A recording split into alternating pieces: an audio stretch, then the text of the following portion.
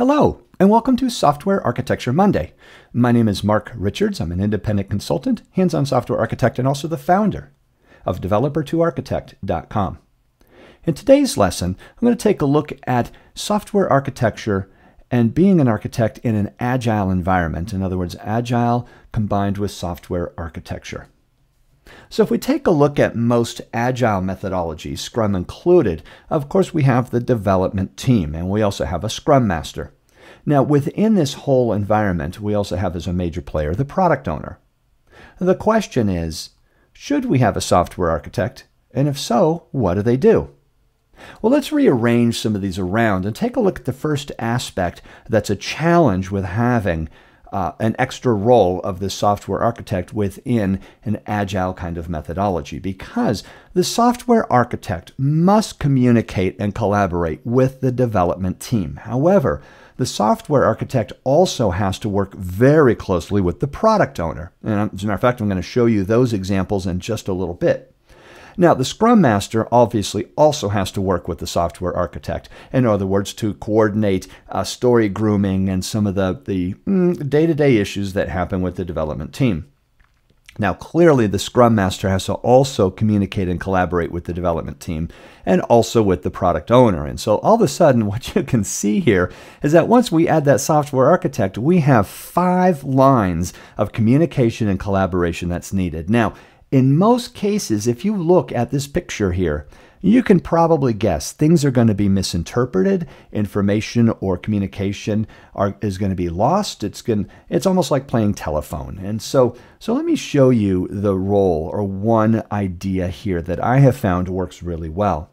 And that is this. Can you watch there? Take a look. If we start combining the role of a software architect and a Scrum Master, what we really get is somebody called a software Scrum Architect Master. And now that's not an official title. This is kind of a joke of what happened when I kind of combined these two, but I actually kind of like that title, a Software Scrum Architect Master. Now watch what happens. If we combine these roles together, now the development team has one communication point to that Scrum Master role and the Software Architect role. And as a matter of fact, that Software Scrum Architect Master role has one communication point to the product owner. Now, in some cases, this does work, and others, this might fall apart just due to some of the duties and roles and responsibilities that a Scrum Master has versus a software architect. However, that said, in most cases, I have found this combined role to work really, really well. And so let's take a look at this combined role and see what the activities of a software architect. And by the way, whether that is a combined role or not, what are the responsibilities of a software architect within an agile environment? And so we know here's iteration 0 before we've even started to code.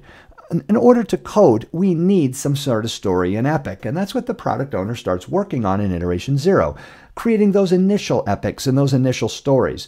The software architect correspondingly notice that bidirectional communication and collaboration, more importantly, needs to start identifying characteristics and defining components and architecture patterns that start matching those initial epics and stories. Now, clearly, we do not have all of the requirements defined yet, all of the epics, all of the stories. And so what we're going to do as a software architect is incrementally evolve that architecture. So based on those initial epics and stories, those are the specific components that I'm going to define. I'm going to select a candidate architecture pattern based on the characteristics, the needs, as well as those epics. And this might be choosing microservices versus a service-based versus even saying, let's start out with a monolith to learn more about our application before going wild with microservices. Now, the 3 other things I'm going to do as a software architect within an agile team is to start to diagram the architecture, document my architecture decisions, and start assessing architectural risk at this point.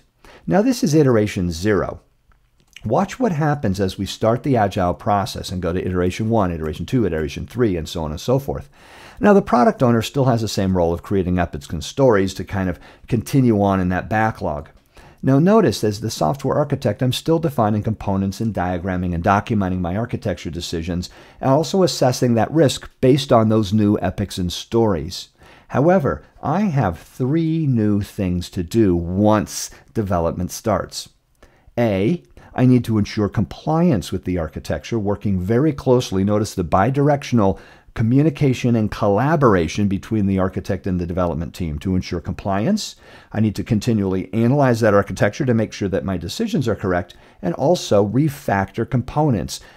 It's amazing, but refactoring, in most of my experience, usually starts in iteration 2 to 3. And so these become, technical debt that I, as a software architect, need to work closely with the product owner, as well as, if it is a separate role, a Scrum Master, to be able to ensure which of those technical debt architectural refactorings for various components, breaking them apart, splitting them together, maybe combining two services, breaking a service up, how important those are in relative to all the other functionality and all the other stories.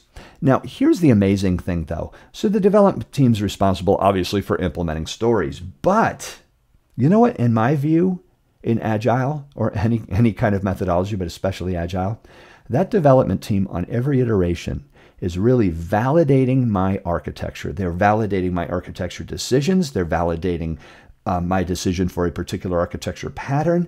And so this collaboration is necessary in an Agile environment as a software architect to be able to do all of these tasks and roles. So hopefully this has given some insight into the fact that, yes, in my opinion, an architect is needed and is useful in an Agile environment, and kind of showed you some ways in which that would work. And so this has been Lesson 30, Agile and Software Architecture. Again, this has been Software Architecture Monday. My name is Mark Richards, and thanks for listening. Stay tuned next week for another lesson in software architecture. Thank you.